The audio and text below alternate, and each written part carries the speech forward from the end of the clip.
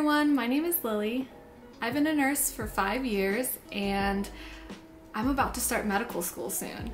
I wanted to make this video because every time that I've told anyone that I'm about to start medical school, especially if they are in the healthcare profession already, whether they're radiology technicians or other registered nurses, they would tell me that, oh, they've thought about going to medical school, but insert long list of excuse, such as I'm too old, I have too many kids, I don't have enough time, it's too hard. So I just wanted to make this video to kind of outline the process that I took to go about this really large goal. When I graduated from my nursing degree 5 years ago, I started working as a cardiology nurse on the floor of Mayo Clinic Hospital in Rochester, Minnesota. It was such an amazing job, and if you're gonna do floor nursing anywhere, Mayo Clinic is such an amazing place to do it. You will learn so much, and it was an incredible time. I met so many amazing people, I made lots of friends. In particular, I had a friend who was a nurse who knew that she was eventually going to apply to medical school. Now, when I first met her, in my head, I thought that was just so insane. Like, why would you go to become a nurse only just to go and do something super hard and become a doctor?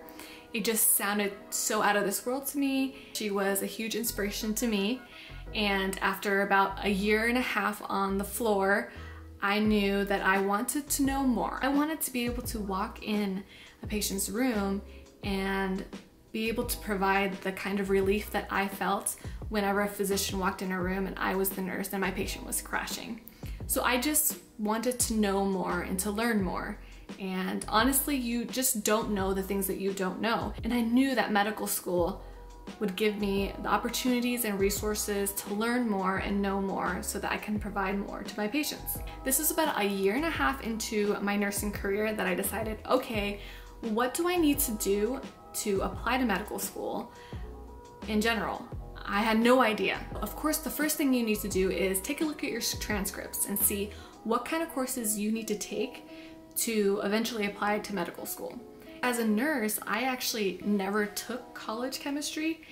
Applying to my nursing school, they didn't require it, so I had to take general chemistry 1 and 2, organic chemistry 1 and 2, physics 1 and 2, and also biochemistry. Those were the rest of the prerequisites that I needed to actually apply to the medical schools that I was interested in applying to. I decided for myself that I was not going to take on a full-time load as a student again, that I wanted to work full-time, save money, and take maybe 1 class a semester. I knew the prereq timeline would take me about 3 years, which really didn't bother me because I truly enjoyed my job. Luckily for me, I was able to find community college courses that were offered 1 day a week with a lab. So I took my chemistry courses on a Friday and worked throughout the week as a nurse.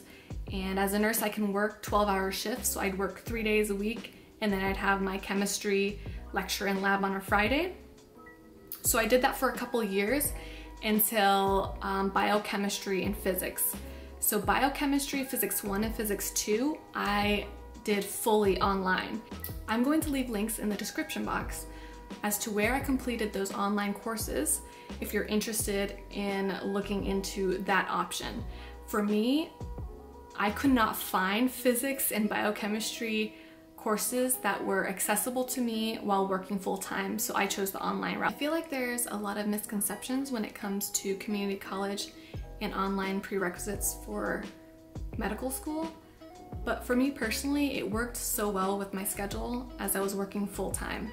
So don't throw those options away. I'm going to be starting an MD school in a couple of weeks, and I only applied once. This is my first application, so it's not impossible to get into medical school if you're taking online courses or community college courses. If you are in healthcare, you need to utilize the people who are around you. Get to know people, put yourself out there, introduce yourself. Let everybody know that you are trying to apply to medical school, because in the end, when you put that out in the universe really conspires to help you. And I really felt like what got me here wasn't what I did on my own. I had so much help, so much support from the people around me. So don't underestimate your social network. So if you're a healthcare worker and you want to go to medical school, you can do it. Map out your prerequisite timeline. For me, I wrote like spring 2016, fall 2016, spring 2017, fall. You know, like map it out per semester, insert those prereqs that you're going to be taking, see how long it'll take you, and don't be daunted by it because the time will pass anyway. I'm 5 years out from my undergraduate. I'm about to start medical school. I cannot be happier. I remember when I got my MCAT results last year, and I was just thinking, there's no way I can apply to an MD school with that score. And someone on a Reddit forum told me that you lose 100% of the shots that you don't take. And that has just stuck with me so much. And I just want to share that with everyone because it's so true. I'm so glad that I didn't pass up the chance to apply to medical school this year because I got in on my first try. And I just want to share with people who are out there that are non-traditional, especially if you work in healthcare and you want to go this route. It's not going to be easy, but it's totally going to be worth it. Don't go to work every day thinking, what if I went to medical school? Or what if I applied to medical school? Just do it. If that's what you want, go for it.